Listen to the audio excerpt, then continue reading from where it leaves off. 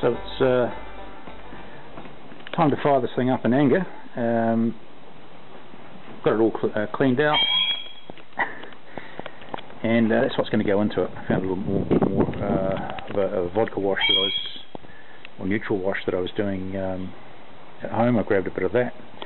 So there's roughly, I don't know, 80 litres or so of wash there, and also got this, which is some heads and tails vanes, and that's probably about 60%, 70% by volume in there.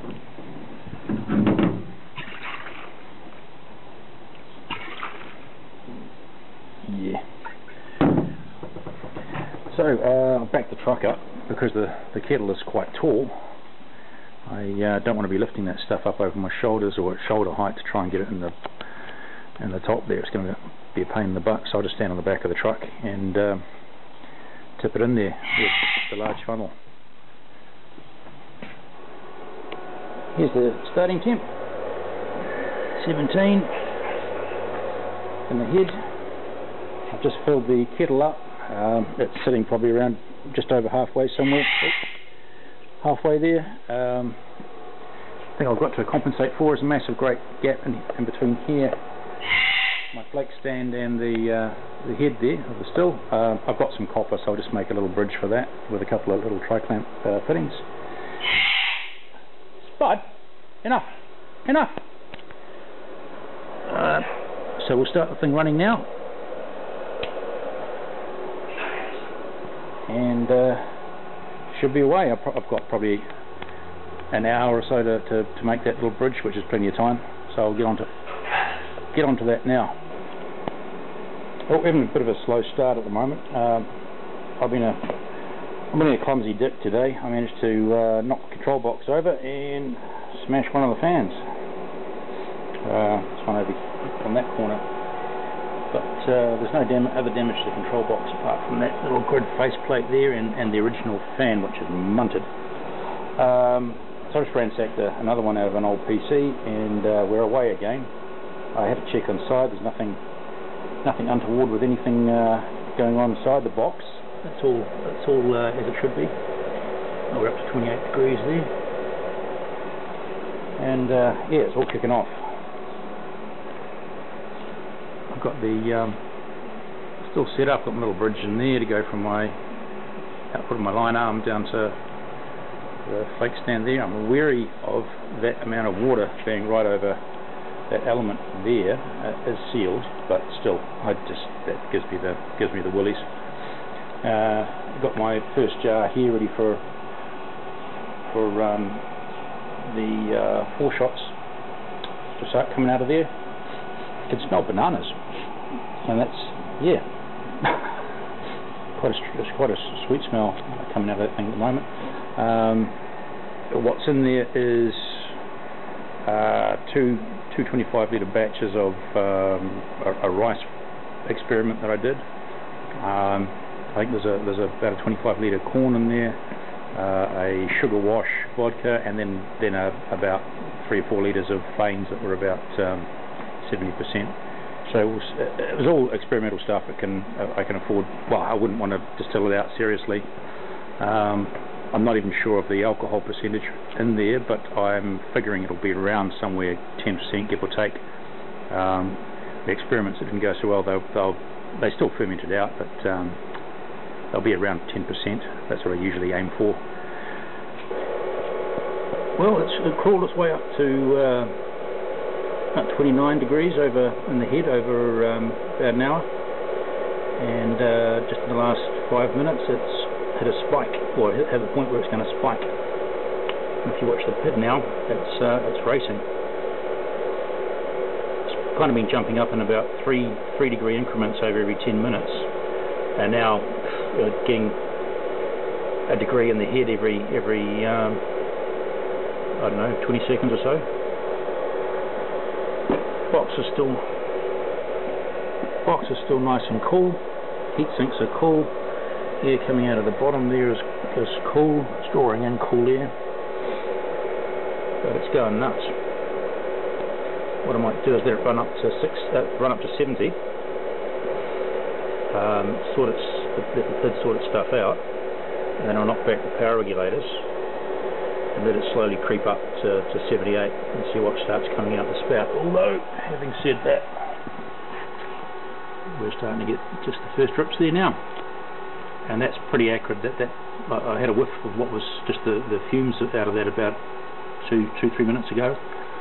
That was really acrid, sort of nasty acetone smells.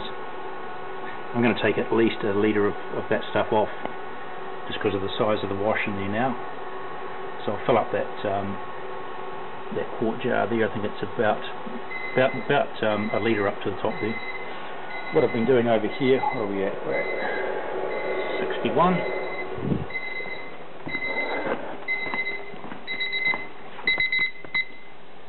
Every 10 minutes or so, every 10 minutes on the nose, I'm just recording the values for how it's going, and you see it's gone a couple of degrees each every 10 minutes up to this point, or in the last 10 minutes it's jumped almost 31, 32 degrees there. Anyway, I'll let it run up to 70, which is almost there, and then I'll knock it back and just let it crawl, let the PID sort itself out.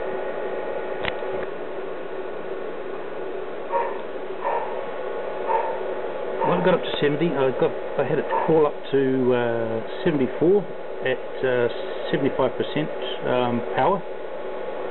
The problem I've got here, that one's held it. PID switches off for too long.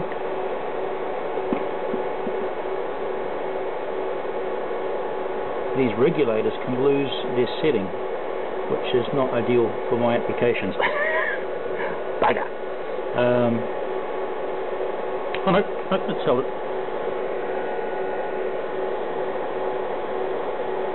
I don't know how I feel about relying on that, but worst comes to worst, long term I can replace them with like knob style potentiometer type power regulators. But it's nice to see the little digital readout like that, cool points and all that.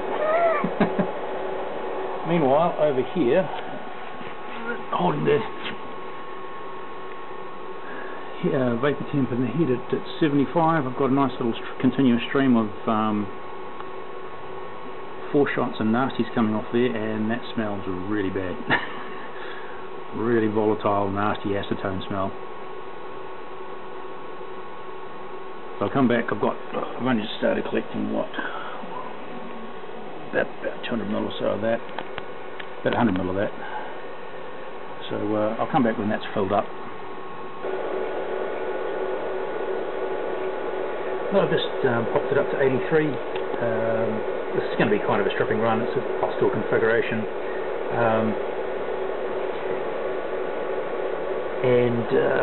What I've got off so far is a jar of foreshots. It's about a litre of foreshots, which is more than enough for the 80 litres or so that went in there. And one jar there that came off about 70% and 81 degrees from the PID, 81 degrees in the still head. And now just started collecting in a jug. Like I say, it's going to be a stripping run.